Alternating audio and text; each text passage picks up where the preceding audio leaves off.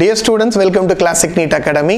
நம்ம எப்பவுமே எந்த பண்டிகையா இருந்தாலும் அந்த பண்டிகையில வர கான்செப்ட்ஸ் வந்து பிசிக்ஸ் கூட ரிலேட் பண்ணி சொல்லுவோம். அதே மாதிரி இப்போ இந்த Deepavali rocket versus ISRO rocket ரெண்டுக்கும் என்ன டிஃபரன்ஸ், அதுல இருந்து இந்த கான்செப்ட்ல இருந்து என்ன நீட் क्वेश्चंस கேட்டாங்க அப்படிங்கறத பாப்போம்.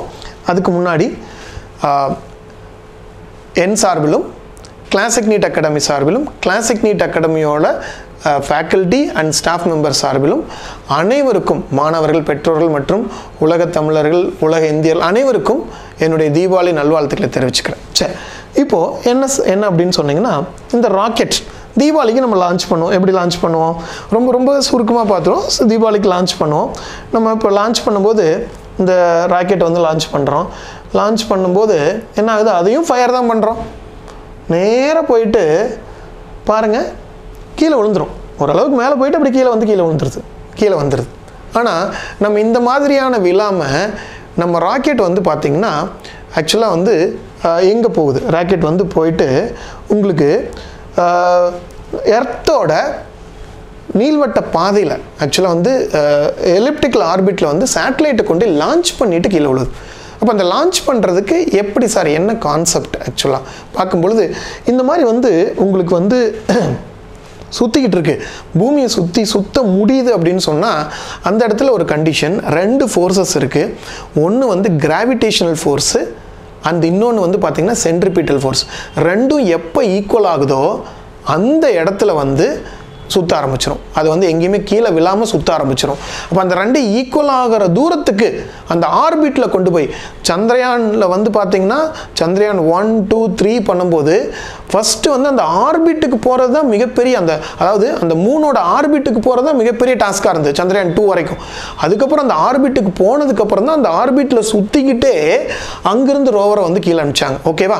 அப்போ அந்த மாதிரி அந்த ஆர்பிட்டுக்கு போகிறதுக்கே என்ன சார் கண்டிஷன் அப்படின்னா, இந்த மாதிரி எர்த்திலிருந்து நம்ம லான்ச் பண்ணும்போது அந்த வெலாசிட்டிக்கு ஒரு கண்டிஷன், அது அந்த ஆர்பிட்டல் வெலாசிட்டிக்கு ஒரு கண்டிஷன் இருக்குது. அதை நீங்கள் எல்லாருமே பார்த்துருக்கலாம். v0 orbital velocity equal to √gm/r, இந்த மாஸ் ஆஃப் த பிளானட், அது what ever the planet, ஆருங்கிறது orbit. So இந்த மாதிரி ஒரு கேஸில் வந்து நம்ம வந்து we are doing it. அப்போ இந்த இடத்துல வந்து v ஈக்குவல் டு என்ன அப்படின்னு சொன்னால் √gm/r² போட்டு நீங்கள் சப்ஸ்டியூட் பண்ணிங்கன்னா √gr அப்படின்னு சொல்லிட்டு ஒரு ஃபார்முலா கிடைக்கும் ஆர்பிட்டல் வெலாசிட்டிக்கு. அப்போ இந்த ஆர்பிட்டல் வெலாசிட்டியில் சுற்றணும் அப்படின்னு சொன்னால் நீங்கள் லான்ச் பண்ணுறீங்க உங்கள் ராக்கெட்டை, அது வந்துட்டு உங்களுக்கு லெஸ் தென் √gr அப்படிங்கிற வெலாசிட்டி நீங்கள் லான்ச் பண்ணிங்கன்னா அது போயிட்டு என்ன ஆயிரும் அப்படின்னு சொன்னால் உங்களுக்கு கீழே விழுந்துரும். இந்த இடத்துல பாருங்கள், மேலே போனது அப்படியே கீழே வந்து விழுந்துரும்.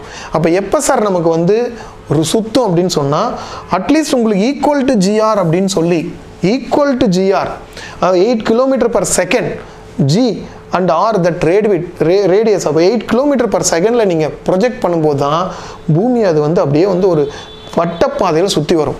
அதுக்கு மேலே நீங்கள் வந்து இந்த V வந்து GRக்கும் 2GRக்கும் நடுவில் சுற்றுனீங்கன்னா உங்களுக்கு வந்து ப்ரொஜெக்ட் பண்ணிங்கன்னா ஒரு நீள்வட்ட பாதையில் சுற்றும். அதுக்கு மேலே அதாவது கிரேட்டர் தென் 2GRங்கிறதுல வந்து ப்ரொஜெக்ட் பண்ணிங்கன்னா அந்த பாடி வந்து பூமியோட ஆக்சுவலாக அந்த பூமியோட கிராவிடேஷன் ஃபீல்டிலிருந்து எஸ்கேப் ஆயிரும். அதை தான் நம்ம எஸ்கேப் வெலாசிட்டின்னு சொல்லுவாங்க. இதுதான் எஸ்கேப் வெலாசிட்டி. அதுக்கு மேலே நீங்கள் ப்ரொஜெக்ட் பண்ணிங்கன்னா அது இன்டர்ஸ்டெல்லர் ஸ்பேஸுக்கு போயிடும், வேறு பிளானட்ஸ் இருக்கிறதுக்கு போயிடும். இந்த கான்செப்டை வச்சு தான் அந்த v ஈக்குவல் டு GR இதில் ப்ரொஜெக்ட் பண்ணால் மட்டும்தான் போய் உங்களுக்கு வந்து பார்த்திங்கன்னா பூமியவே அந்த சேட்டலைட்டு வந்து சுற்றிக்கிட்டு இருக்கும். அப்போ இதை பேஸ் பண்ணி தான் நீட்டில் கேள்விகள் கேட்குறாங்க. இது அப்ளிகேஷன், இது வெரி குட் அப்ளிகேஷன். நம்ம தீபாவளி தீபாவளிக்கு இருக்கிற ராக்கெட்டில் இருக்கிற அப்ளிகேஷன், அதை யூஸ் பண்ணி தான் நம்ம ISRO வந்து ஒரு ராக்கெட் வந்து லான்ச் பண்ணுறாங்க. அப்போ அந்த இடத்துல இது மாதிரி வந்துட்டு அந்த ராக்கெட் வந்து பூமியை சுற்றிக்கிட்டு இருக்கு. அப்போ நீட் 2024 லாஸ்ட் நீட்டில் கேட்டிருந்த கேள்வி இது. என்ன சார் அப்படின்னு சொன்னால், அங்கே பாருங்கள், இந்த மினிமம் எனர்ஜி ரெக்வயர்ட், இந்த இடத்துல எனர்ஜின்ட்டாங்க, வெலாசிட்டி மட்டும் கிடையாது. Energy required to launch a satellite of mass m from the surface of the earth. So எர்த்திலிருந்து நம்ம ப்ரொஜெக்ட் பண்ணணும். அதுக்கு என்ன ஆஃப் மாஸ் m, அதாவது சர்ஃபேஸ் ஆஃப் எர்த்தோட மாஸ் mன்னு சொல்லிட்டான், சேட்டலைட்டோட மாஸ் வந்து ஸ்மால் m, அதை வந்து ப்ரொஜெக்ட் பண்ணுறாங்க. Radius r in a circular orbit at altitude of 2r. அதாவது உங்களுக்கு இதோட ரேடியஸ் r அப்படின்னா, இதோட ரேடியஸ் r, ஏதாவது பூமியோட ரேடியஸ் r, இதோட மாஸ் mனா இங்கிருந்து ஒரு 2r டிஸ்டன்ஸில் எனக்கு ஒரு ஆர்பிட்டை கிரியேட் பண்ணி அங்கே சுத்த வைக்கணும், அதுக்கு என்ன எனர்ஜி தேவை அப்படின்னு சொல்லி கேட்குறாங்க. அதுக்கு என்ன எனர்ஜி தேவை, அதுக்கு அவங்க என்ன கேட்குறாங்க, from the surface of the earth என்னன்னு கேட்குறாங்க. the minimum energy required, அதாவது நான் வந்து என்னென்னா மினிமம் எனர்ஜி சர்ஃபேஸ்லேருந்து தூக்கி போட்டேன்னா அது வந்து சர்ஃபேஸ்லேருந்து 2r தூரத்துக்கு போய் சுற்றணும், அதுக்கு என்ன எனர்ஜி சார் தேவை அப்படிங்கிறாங்க. ரொம்ப ரொம்ப சிம்பிள். ஆக்சுவலாக வந்து பார்த்திங்கன்னா எர்த்தில் இருக்குது, இந்த இடத்துல தான் வந்து சேட்டலைட் M இருக்குது, இந்த இடத்துக்கு கொண்டு போகணும். இது வந்து 2r. அப்போ டோட்டலாக பார்த்தீங்கன்னா இந்த இடத்துல பார்க்கும்போது டோட்டலாக வந்து இது ஒரு r ரேடியஸ், இது ஒரு 2r அப்படின்னா ஒரு 3r தூரத்துக்கு எர்த்தோட சென்ட்ரலேருந்து 3r தூரத்துக்கு கொண்டு போகணும் அப்படிங்கிறத கான்செப்ட்.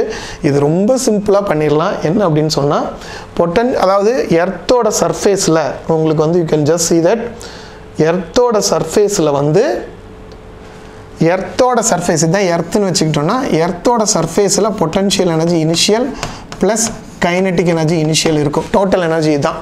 இப்போது இந்த இடத்துக்கு போயிடுச்சுன்னா இது 2r, இந்த இடத்துல மொத்தமாக 3r. அப்போ இந்த இடத்துல potential energy final plus kinetic energy final. Since வந்து கிராவிடேஷனல் ஃபீல்டு வந்து கன்சர்வேட்டிவ் ஃபீல்டு அப்படிங்கிறனால ரெண்டுமே ஈக்குவலாக இருக்கும். அதான் நம்ம கான்செப்டில் எடுத்துருக்கோம். Potential energy initial plus kinetic energy initial equal to potential energy final plus kinetic energy final. அப்போ இந்த கைனட்டிக் எனர்ஜி தான் ப்ரொஜெக்ட் பண்ணுற கைனட்டிக் எனர்ஜி. எங்கே உங்களுக்கு சர்ஃபேஸ்லேருந்து ப்ரொஜெக்ட் பண்ணுற எனர்ஜி தான் கைனட்டிக் எனர்ஜி. அதான் நம்ம கண்டுபிடிக்க போகிறோம். அப்போது kinetic energy initial equal to என்ன, potential energy final plus kinetic energy final minus potential energy initial. அப்போ இந்த potential எனர்ஜிக்கான formula final minus gmm/3r. ஏன்னா இந்த தூரம் வந்து 3r தூரமாக இருக்கிறதுனால, இந்த தூரம் 3r தூரமாக இருக்கிறதுனால இங்கே மைனஸ் gmm/3r வருது. கைனட்டிக் எனர்ஜினா டிவைடட் பை 2 போட்டுக்கணும், ப்ளஸ் பண்ணிக்கணும் gmm/6r. பொட்டன்ஷியல் எனர்ஜி இனிஷியல் வந்து பார்த்தீங்கன்னா ஆல்ரெடி மைனஸ் சைன், சர்ஃபேஸில் வந்து மைனஸ் gmm/r. இதெல்லாம் ஆட் பண்ணிங்கன்னா இந்த எந்த எனர்ஜியில் ப்ரொஜெக்ட் பண்ணணும்னு வரும், அதுதான் வந்து 5 gmm/6r அப்படிங்கிற கான்செப்ட் வந்துருச்சு. ரொம்ப சிம்பிள். இதில் 5 gmm/6r இதுதான் வந்து NEET 2024ல் கேட்ட கொஸ்டின். அப்போ நம்ம தீபாவளியை வந்து we are including with the means relating with the physics. ஓகேவா? சரி, ஒன்றும் பெரிய விஷயம் இல்லை, ரொம்ப சிம்பிளாக படித்து NEET 2025ல் நம்மளால் ஸ்கோர் பண்ண முடியும். இப்போ ஒன்ஸ் அகெயின் நான் வந்து என்ன சொல்கிறேன்னா, எவ்ரிதிங் எல்லாத்துலேயுமே சயின்ஸ் இருக்குது, எல்லாத்துலேயுமே ஃபிசிக்ஸ் இருக்குது. ரொம்ப ஈஸி. ஃபிசிக்ஸுங்கிறது ரொம்ப ரொம்ப ஈஸியான ஒரு விஷயம். அப்போது ஒன்ஸ் அகெயின் என் சார்பிலும் கிளாசிக் நீட் அகாடமி சார்பிலும் classic NEET அகாடமியோட faculty staff member சார்பிலும் உங்கள் அனைவருக்கும் என்னோட தீபாவளி நல்வாழ்த்துக்களை தெரிவிச்சுக்கிறேன். நல்ல தீபாவளி என்ஜாய் பண்ணுங்கள். Wishing you all the best. Thank you all.